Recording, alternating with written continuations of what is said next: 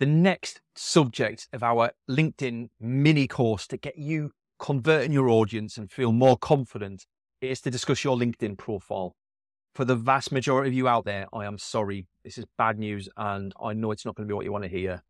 It's just not good enough. Sorry. It's bland. It's boring. It doesn't excite me. It doesn't tell a story. Newsflash, your LinkedIn profile is not your digital CV. It's not the same thing. Your CV is your digital CV. Your LinkedIn profile should tell a story about why you are the only person that can solve the problems that you solve in the way that you solve them, and how all of your experience has took you on that journey to be able to do that, and why you're uniquely positioned. Now, I'm not a LinkedIn profile writer. I do it on occasion for some clients. I don't make a habit of doing it. It's not something I want to be selling regularly, right? But you need to have it written by somebody external. That's my honest advice.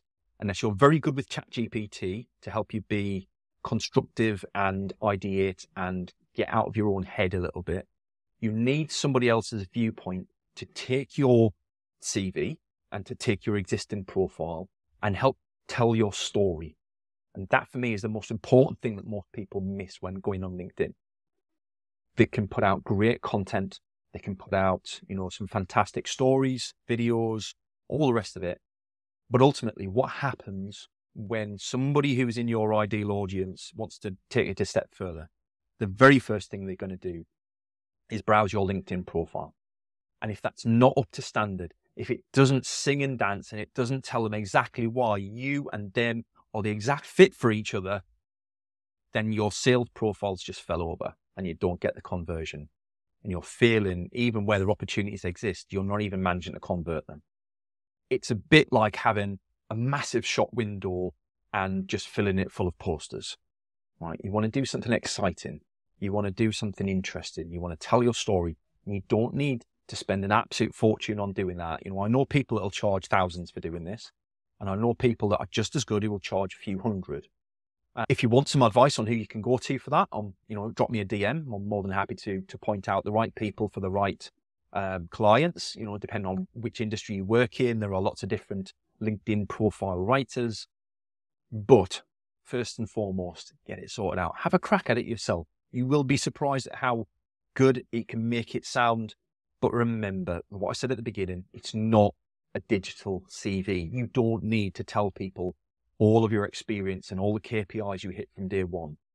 What you need to do is showcase how elements of that crafted you into the person that you are and why you are uniquely positioned to solve your ideal client's problems. You can do that when you do create content that sings and dances. You're now going to see people drop into your inbox. Crucial things to include in your LinkedIn profile: a hook line at the top. What's going to get them to click more? When they go on your about profile, there's a few lines at the top. You need to use that space very carefully to get them to click the more button to see everything else that drops down. Make sure to include a couple of testimonials or references from people if you've got them available.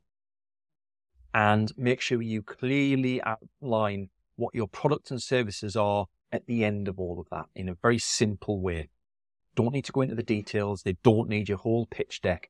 What they need is to understand, okay, I like this person. I can see why they've solved my problems and I'm aligned with them. Now what? How can they help me? And what action do I need to take this to the next step?